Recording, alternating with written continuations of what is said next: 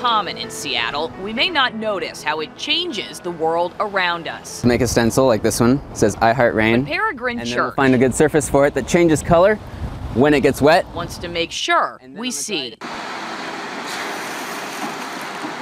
He's a street artist. I'm a maker. A rainmaker, or rain art maker. Make the world better, to make people smile. He created Rainworks last May, artwork that appears only when it rains.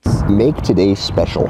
He uses Always Dry, marketed as environmentally safe, non-toxic, and non-flammable when dry. To try to spread the love, basically. It keeps surfaces dry, and the untreated surface darkens color when wet. That's awesome, yeah. Church has created 25 Rainworks over the last year. Fascinating. It's a great idea. The images have grown so popular, people pay Church for his work. It's amazing to be able to take something that makes people sad typically and turn it into something that makes people happy. The art lasts 4 months to a year, depending on the surface and foot traffic, but Church is always planning new ones and hopes they'll become a Seattle staple, just like the rain.